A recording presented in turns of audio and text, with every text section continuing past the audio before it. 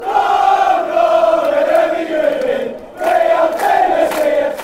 to the Toffee Blues, your source for all things Everton, and I'm bringing you another 24/7 report, bringing you up to speed with all the latest Everton transfer news.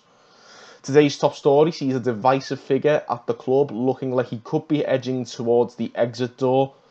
That's because reports in France say OGC Nice have held advanced talks to try and buy Morgan Schneiderlin for a rumoured fee of around €8 million. The article came from Nice local paper, Nice Matin, but those reports were then refuted by the Echo this morning.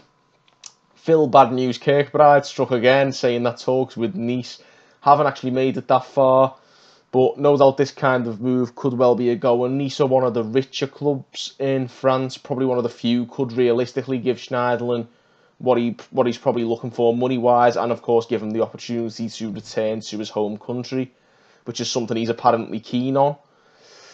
Trust me, if Schneiderlin is finally keen on leaving Everton after 3.5 years, that can only be a good thing for the club's sake, especially as far as FFP is concerned and where we go from there moving forward. Now it's time for the return of the regular transfer links on this show. According to 90 Minutes, Everton still remain interested in Crystal Palace's star winger, Wilfried Zaha. Don't see it as a priority apparently, which is just as well because we couldn't afford him last year, so what chance have we got this time around? Nonetheless, Zaha could be set to move anyway, but to PSG instead, which is far more likely in my eyes. Zaha is a very good player, but even if we did get him on the off chance, it would probably be terrible business given the price Palace would be looking for and how that would probably affect us spending on other players going forward. I think it's not something that's very realistic for us at present. Something that might be a bit more realistic might be loan deals in the coming window, and moving on with that, it's an Ancelotti regular next, and it's James Rodriguez, who has been linked for the umpteenth time. This time it's the publication Sport in Spain, who have drummed it up. They say Atletico Madrid are interested as well, but Real Madrid are not keen on letting him go there on loan for obvious reasons. According to them, Ancelotti wants to add more quality to his squad for next year, albeit it does look now more likely to be a loan, which I would actually be more keen on getting behind than a permanent move, particularly given that he's already about 28, 29, I think, and he's got no Premier League experience as of yet, so he could well be a flop for all we know, but he's a very gifted player, and if we bring him in on loan and see how he adjusts to the league, it could be an interesting move. It could well be a stroke of genius if it does work out, so it's a bit of a win-win situation if we are able to get him on a loan deal. James Rodriguez, he's a very good player.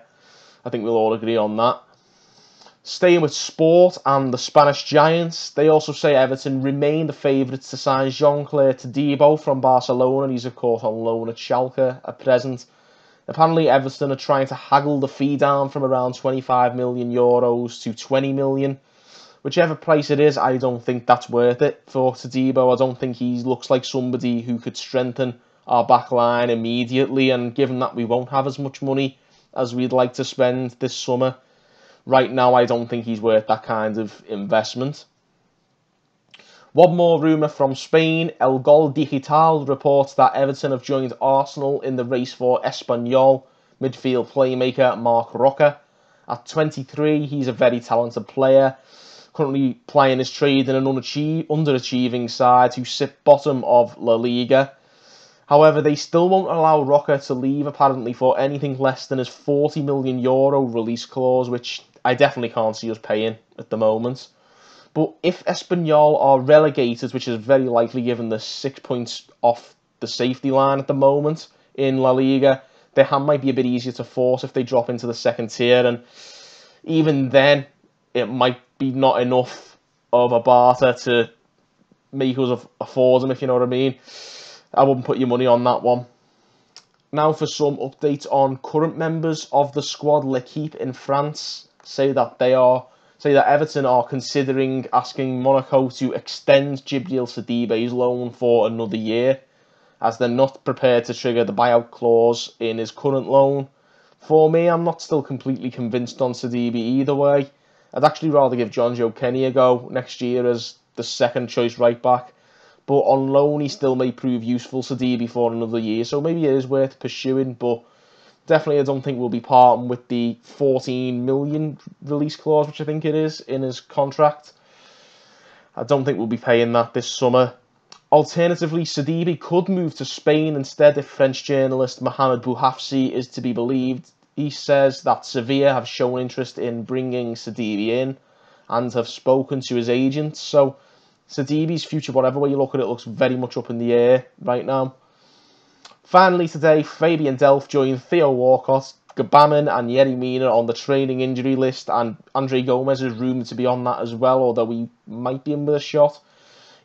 Delph is now doubtful, of course, to play in the derby, and not that he would have made much of an impact anyway. He was atrocious the last time he played in one. But yeah, we've got a lengthy injury list, and hopefully maybe Delph and Gomez might be back in time, but other than that, it may well be a very threadbare squad that we take into that game. Oh, and Martin Stecklenberg has also been offered a short-term extension to see him through to the end of this season. Woohoo! Honestly, I just want this derby out of the way. I can't be bothered with another week of injuries and bad news, as it always seems to be in the build-up to a derby. Just get this over and done with. Apologies, I know we should be looking forward to the football coming back, but it's just difficult to stay positive when we're having no luck as it is before a ball's even been kicked. Well, hopefully next week will bring us some better news. And no doubt I'll be back to bring you that news as well, so be sure to subscribe for more Everton news, more Everton content. Let us know your opinions on everything that we've covered today. Drop a comment below. Give the video a like as well. But that's all, guys, until next time. So thank you guys for watching on the Toffee Blues.